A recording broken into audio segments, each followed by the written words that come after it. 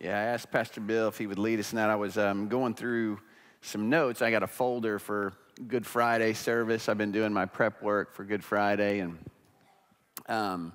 I've got notes from the very first Good Friday service I led at our first church in Montgomery at McGee Road Baptist in Montgomery, Alabama. I was 26 years old, and Faith and I were, at that time, only been married about a year, and it's neat because I've got my notes typed out, and what was fun is Faith's got her handwritten notes because she would run sound. That's the way it worked back then. Faith would run sound for me and lights, and I would get up front and do a little bit, and we would play songs, and so I had those songs written in there, and I was reminded of that one. We would start it off every year with that one on Good Friday, but just fun and special as we look towards this week. We come to Wednesday of Christ's Passion Week, his final week, and it's an interesting day because there's not a lot of recorded information as to what Jesus did on that day. The speculation, and it's all speculation because we don't know for certain, but the speculation is that Jesus used it primarily as a day of rest for him. Probably knowing that when he awoke Thursday morning, it would be the last time he had gotten any rest prior to his crucifixion. So he'll go all day Thursday, and as we'll know, he'll go all Thursday night into Friday, and obviously to his crucifixion on Friday around noon, or probably around 10 or 9 in the morning on Friday. But while Christ wasn't that engaged in much activity that we know of, certainly there was a lot of activity going on, specifically amongst the Jewish leadership as they were putting together their plot and their plan to kill Jesus. The scripture reference for this is Matthew 26. It's just a few verses in Matthew 26, verses 3 through 5. We also get a little bit of information in Luke 22, 1 through 2. If you want to read it in Matthew 26, 3 through 5 with me, we'll look at that, and then we'll discuss this plot that they've put together. It says in Matthew 26, verses 3 through 5, then the chief priests and the elders of the people were gathered together in the court of the high priest named Caiaphas, and they plotted together to seize Jesus by stealth and kill him. But they were saying, not during the festival, otherwise a riot might occur among the people. And again, not reading it here, but in Luke 22, 1 through 2, it also tells us that the chief priests and the scribes were seeking how they might kill him because they feared the people. The Jews have developed an incredibly intricate plot to kill Jesus. As we've already discussed on that Palm Sunday, his popularity has increased dramatically following the raising of Lazarus from the dead. The Jewish leadership is concerned. In fact, that would have been an understatement. They know in their hearts if this uprising continues, Rome will see it as a threat to Caesar. And not only will it be a threat to Caesar, then they'll see themselves as a threat and they'll be out of a job.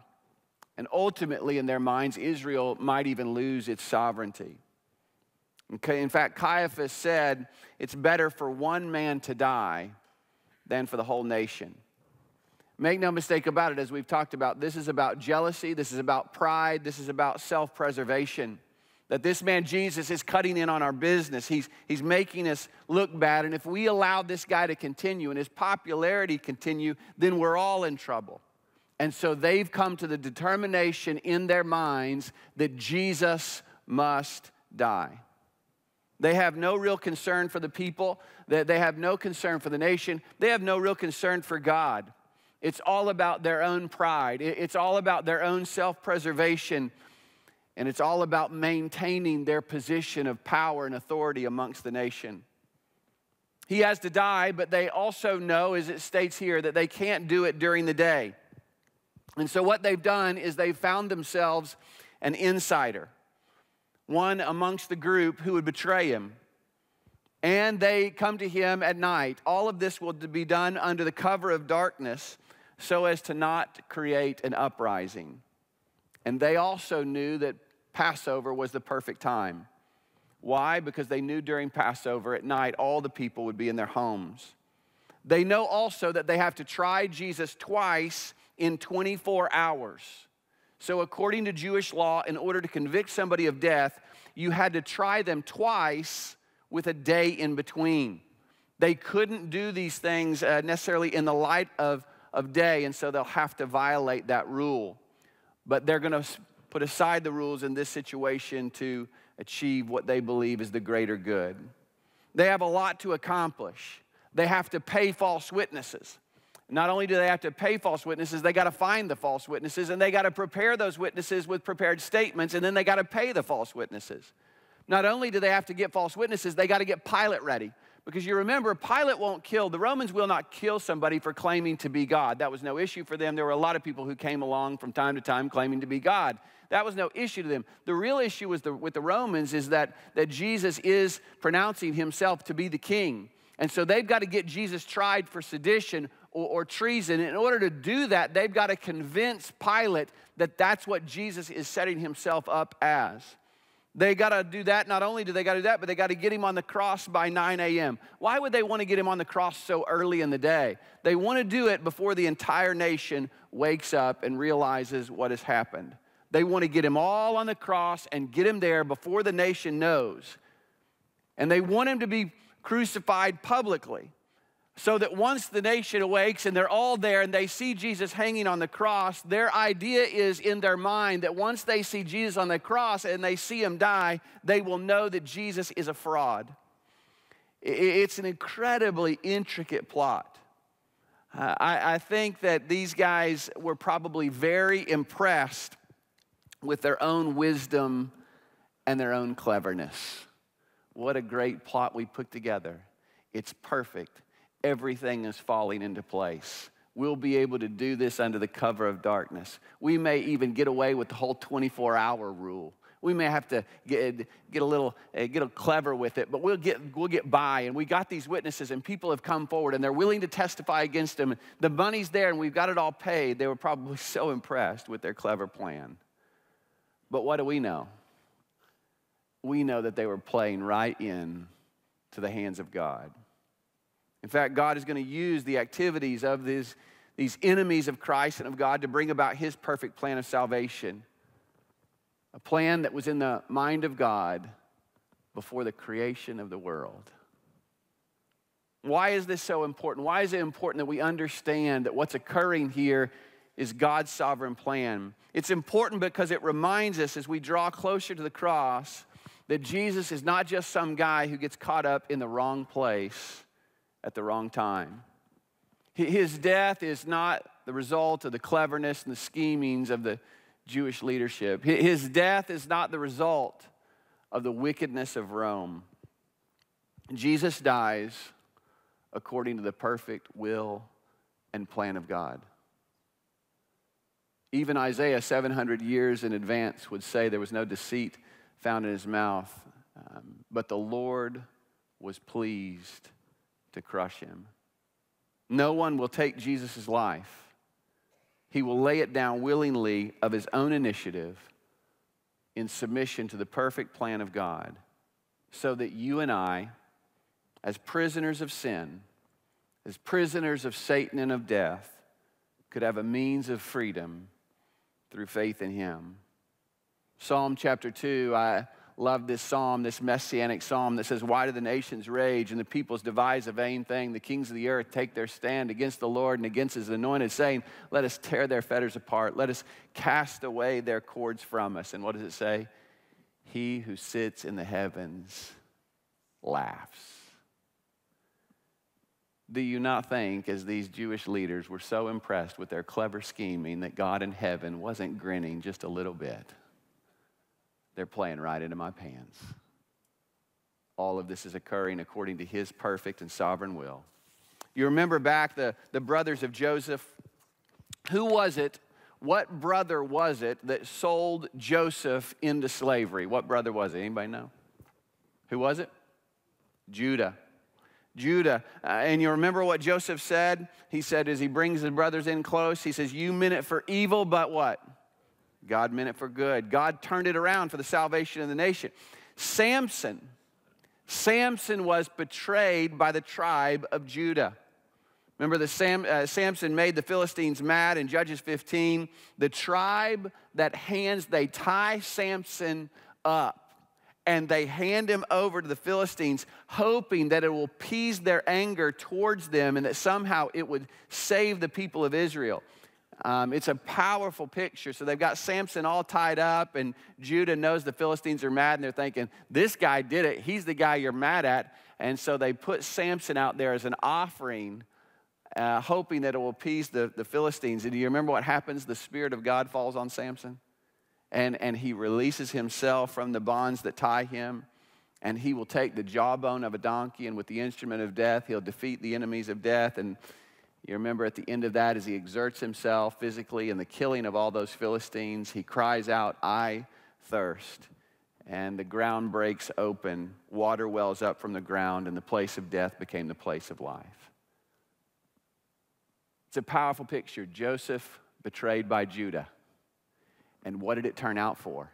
It turned out for the salvation of the people. Samson was betrayed by the tribe of Judah, and yet it turned out for what?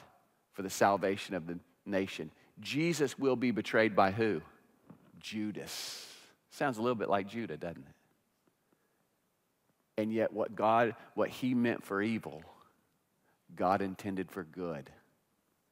And God will turn it around for the salvation of his people and for his glory. God can take the plots of evil men and turn it around for our salvation and for his glory. And it's one of the messages of the cross.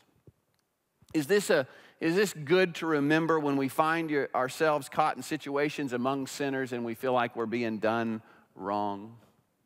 Has that ever happened to you in your life, that you're being treated unfairly by sinners and you really couldn't do anything about it and you just had to rest in the sovereignty of God?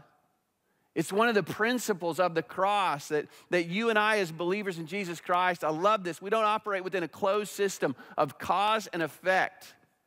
You cannot, as a Christian, look at your circumstance and say 2 + 2 + 2 = 6, and I need an 8, so I'm sunk. I got no hope in this. You can't say that, because you have God outside of the box. And if he wants to part the Red Sea, he can part it. If he wants to take Pharaoh's firstborn, he can do it. If he wants to release the Israelites from Egyptian bondage without firing a shot and get the Egyptians to contribute to the Exodus fund, he can do that too. Why? Because God is sovereign over the circumstances of your life. And he has a wonderful way of turning around those situations that appear to be evil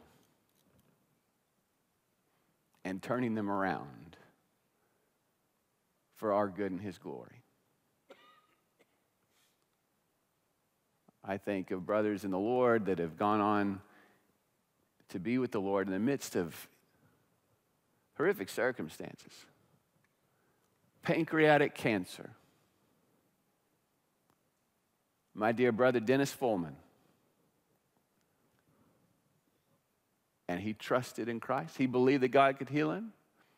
But he knew no matter what, God redeems every circumstance. And what appeared to be awful and evil, make no mistake about it, God turned around for his good, because we believe that after death for the believer is what? Resurrection life. Why? Because we got God outside the box. And the world thinks death is the end and that's it. And we say, no, no, sir, it's not. Because we have a God outside the box who has defeated the grave and gives life eternal to those who trust in him. So as we look at this situation with the plotting and the wickedness of the Pharisees and the Jewish leadership, is God pleased with this situation? No. Is he still in complete control? You bet he is. Will he always tell us what he's doing? Will he always let us in on the plan? No, we just got to trust him. In the dark and bleak moments of life, you trust him. Jesus, it says of him, for the joy set before him. For the joy set before him. He endured the cross and scorned its shame. In the bleakest moments of his life, he was trusting in a God who had a perfect plan and would turn it all around for our salvation and his glory. Can we trust him? When you don't know what he's doing, when the situation is dark and bleak, even when you can't see his hand, we trust his heart. Knowing that God is sovereign, and through the death of Jesus, there's no doubt he's good. So right here, things look pretty bleak. The circumstances are dark. The Jewish leadership is plotting to kill him. Judas, one of his very own guys, a guy who's been with him for 3 years, has already determined to betray him. 12 disciples who all think that they're bold and will stay with him. Jesus knows they're all going to cut and run. And Jesus very clearly understands that the cross is before him. And yet God is sovereignly working all things together for our good and his glory. Can I just encourage you today, no matter how bleak the circumstances, no matter how dark the day, never doubt this. Never doubt that God sees you. Never, ever doubt that God loves you. And if you ever begin, are there circumstances that can cause us to get to a place where we might begin to doubt God's love? Oh, we can get there. But when we do, where do we turn? We look to the cross. The cross is God's final word about the depth of his love for you. Never doubt that he sees you, he's with you, he loves you. And never doubt that he is the one who works all things together for the good of those who love him and are called according to his purpose.